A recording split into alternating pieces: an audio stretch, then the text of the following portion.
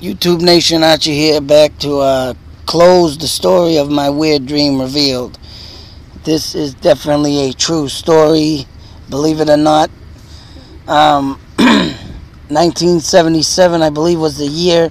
I tried to look up on in the newspaper at the Air Library. We are now in Air, Massachusetts, but I could not find the story, and I have now found out that it was not a man that drowned in the backyard of my house on 52 East Main Street.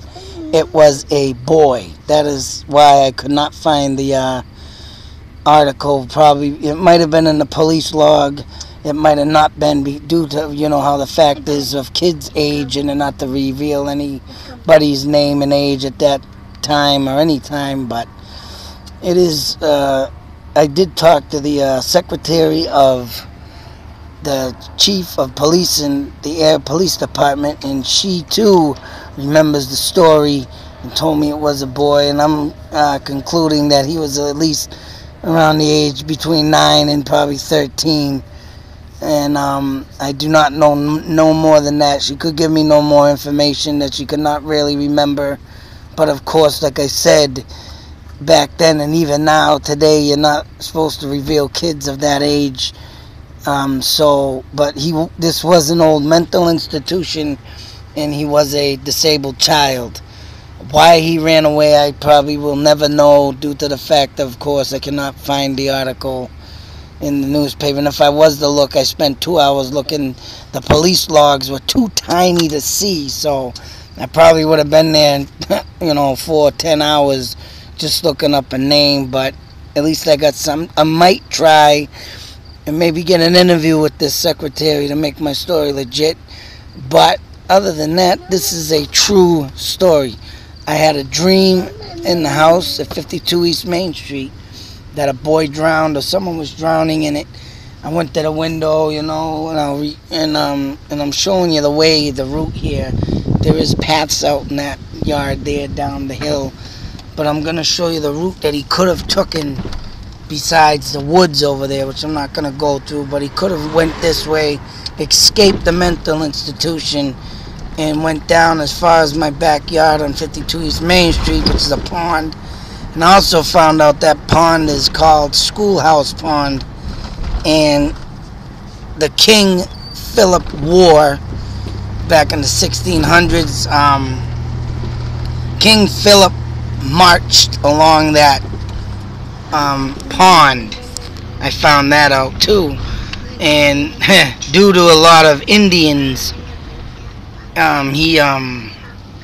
there's another story I gotta go over and do, but the King Philip War and the Indian War back in the 1600s was near that pond. He marched literally past it. But anyways, there's another road down here that could have been a way that he walked to, that led to the woods and leads to that path down there, which is a dead end.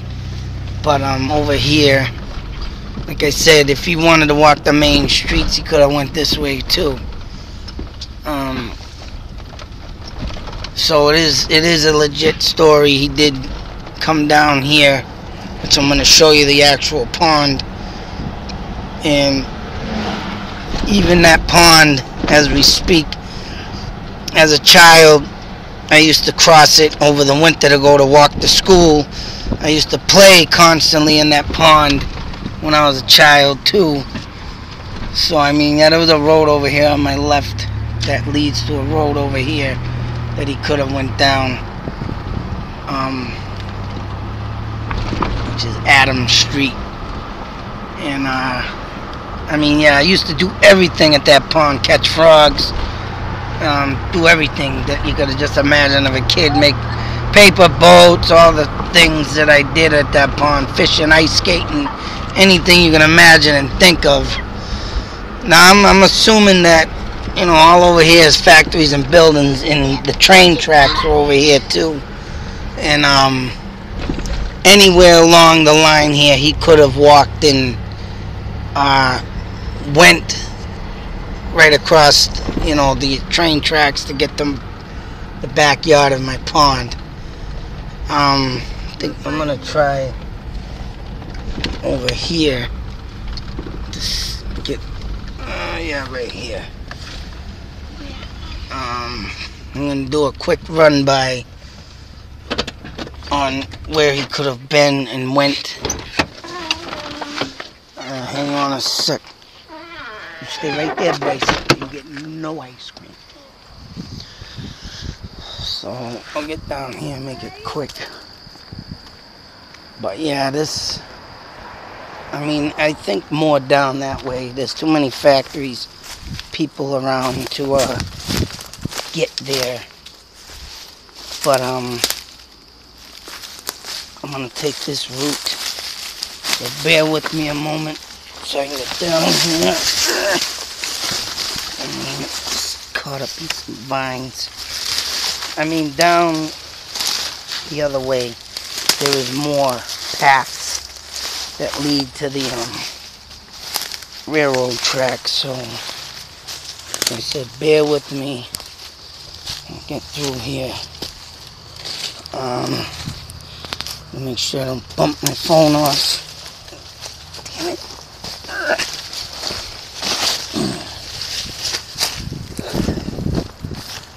But anywhere along down here, he could have came across the pond where them trains are. Hang on a sec. Gotta get my phone. The sun's beaming in this direction. Anywhere where them trains are, that's where the pond starts, about almost to the bridge.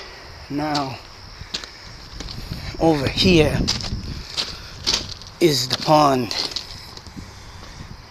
It is all, there used to be a path over here when I was a kid, back 79, 80.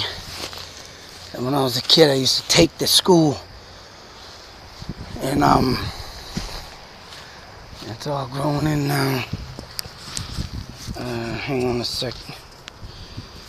But like I said, anywhere along this, he could have came in and must have thought this was a swimming hole, because there are other ponds in this area, including Sandy Pond, which is a swim hole that's roughly about 3 miles down the way on the road I was just on. Huh. Go figure. This is the actual place where I used to come through wintertime over the ice to walk. And the reason why I know this, damn vines, is because the same stone has been sitting here since I was a kid. And I used to walk across here. I just found the exact path that I used to walk. Now, down here, along this ridge, as you can see over here, let's see if I can zoom in. If you can see that blue house over there, that is 52 East Main Street. It is now all covered in. They don't even go out in the backyard no more, but that area right in here, if you can see it in the middle of where the windows are, that used to be all cleared out. And that's where I used to play. I used to ice skate. I used to do everything on this pond. Skip rocks, catch frogs, everything. And like I said, I believe it was 1977 that the kid came down here, thought this was a swim hole, and he drowned. Now, up in them windows is, on the first floor, there's 3 windows, if you can see them, 1, 2, 3. That's the kitchen. And in the last window that you can see, if you can see it, that's where I was in the kitchen. Well, all them 3 windows belonging to the kitchen, but I heard, I was sitting at the table that sets up against the wall to your left if you're looking in the window there. And I heard, help, help, help. I looked out that window, pitch black, nothing. You know, just to go over this story again. And like I said, I looked out the windows, pitch black, but I just keep hearing help, help, help. And this dream occurred in 1982, just before I moved out of that place where my mother and father split. And I don't know if it was a cry for help from him telling me that, I don't know, I must have had encounters with this kid. And up in the corner, I don't know if you can see it, there's a window up in the top on your far right. I mean left, sorry. It was my old room. And I don't know if his spirit came and played with me out here or whatnot. Whatever it was, he communicated with me in a dream. It just freaks me out totally every time I think of this. And I just can't believe that I walked right into the exact spot where this stone still sits where I used to walk. And this used to be all cleared out. It was a path to walk through. Fucking crazy, man. But if he is here, I'd like to tell the boy, hey, if you did play with me as a child, shit, I had fun. I must have, who knows if I communicated with him. I know I did in a dream. He must have not have wanted me to move or knew I was moving. Or maybe had that feeling. But this is definitely a dream that has been open for many years. I never told my family. I never told my friends. And come to find out in 2013, I called this woman at the station and she remembered it, and it's true.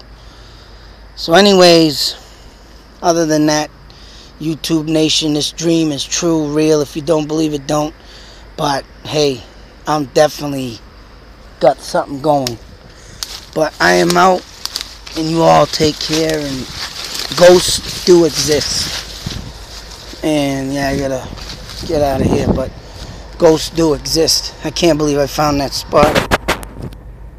Other than that, YouTube Nation, out.